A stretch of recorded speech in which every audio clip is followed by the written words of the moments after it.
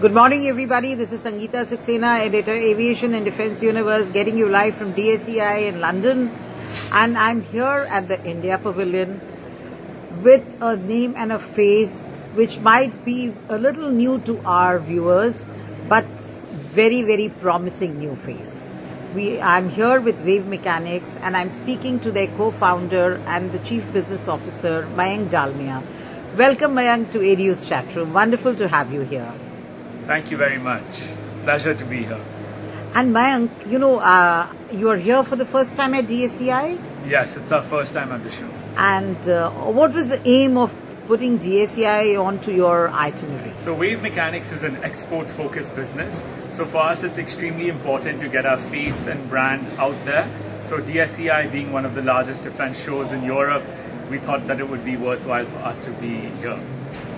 And can you tell us something about the products you are showcasing here? Sure. So Wave Mechanics is a precision manufacturing company. We are partners to the world's largest OEMs such as Lockheed Martin, Elbit Systems, so on and so forth. We produce precision machine parts and electronic subsystems under 1.2 meters. So that's great to know that you're in the supply chain of Lockheed Martin. And does that mean that you have a big export market in the US and the other continents? Absolutely. We are export focused. About 90% of our business is export. So we are very focused on these markets. And how big is the market here in Europe? The market here in Europe is quite fragmented, to be honest. The primary markets would be Germany, France, Italy and UK. So for us, Italy, France remain to be are the biggest markets. UK is where we are pushing, which is why we are here. And when we talk of a defense and an aerospace show, we talk of individually what components for the Army, which for the Navy and which for the Air Force. Right. So your products here cater to all the three forces? So Wave is typically an airborne specialist. Most of our parts are going up in air or up in the space. So we focus more on the air side and a little bit on the land side as well. Although we are agnostic, again, we are contract manufacturers. So whatever our customer would require, we build to their print.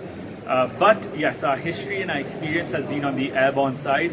So a lot of our IP and a lot of our capabilities are focused on extremely complex parts with very tight tolerances, a lot of tough materials such as titaniums, Inconels, Monels, and of course aluminum being the primary material that's being used up in the air.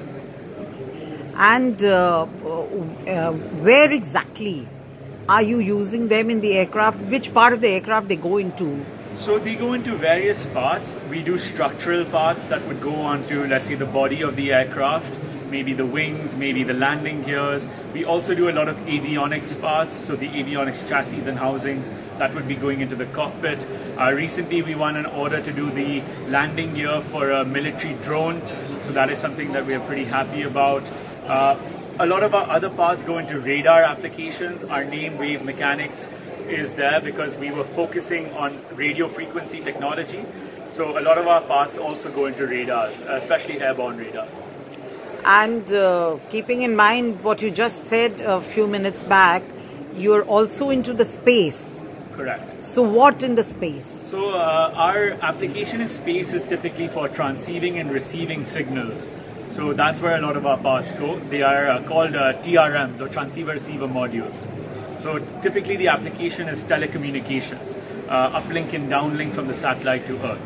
So does that mean that you're directly in touch with ISRO, or you're directly in touch with the bigger companies who make the components and then you... We are directly in touch with the companies that are making subsystems and satellites that are eventually going up on ISRO rockets or other rockets around the world.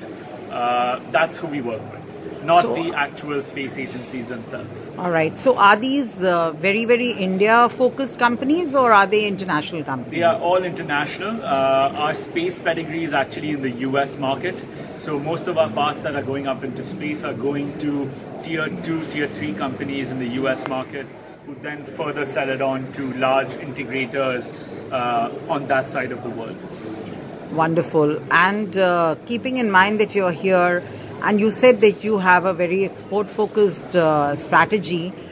Where does it stand as far as Make in India is concerned for the Indian market?